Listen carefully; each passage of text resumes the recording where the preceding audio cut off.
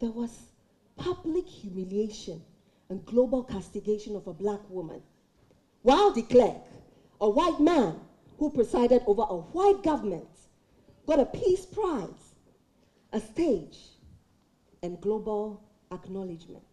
A beautiful drama demonstrating a legacy of untreated trauma from an oppressive system suffered by Africans was performed on Tuesday at Webster University. Esther Armah, the CEO and founder of the Armah Institute of Emotional Justice, launched her book titled Emotional Justice, A Roadmap for Racial Healing, which unveils how colonialism has wounded many African countries. Coup was a date in Ghana's history.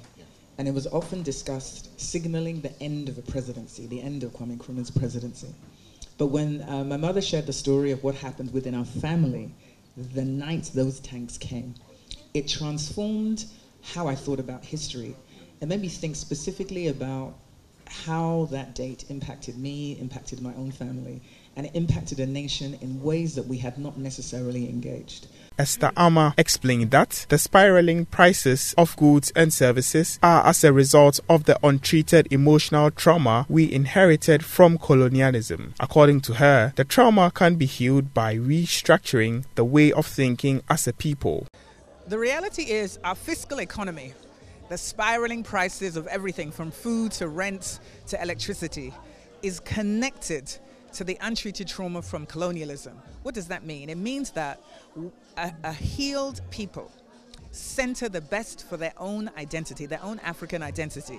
So that means that Kube won't be 6 cities, 50 pesewas. It means that Ghana and Cote d'Ivoire would be the chocolate capital of the entire world.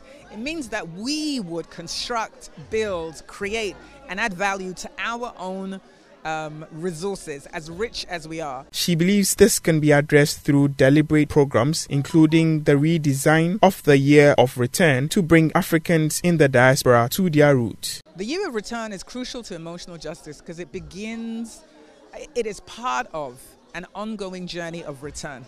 We should always remember that return did not start in 2019. We saw it in the presidency of Kwame Nkrumah, where you saw people from all over the world travel to Ghana. African Americans like Martin Luther King, Maya Angelou, Fannie Lou Haime, people traveling to Ghana and different African nations as part of an ongoing return. So 2019 is the latest iteration of a return that began many, many, many years ago. It should be celebrated as part of a continuum, not as something individual. Meanwhile, Krista Sanders Bobtoya, campus director at Webster University, Ghana, explained how harmful emotional trauma is to the development of a country. We need to look and dissect these issues. We need to dismantle racism. We need to talk about our students' position in the world and the contributions that they will later make in this world around these issues. Prince Owusu Answers report read to you.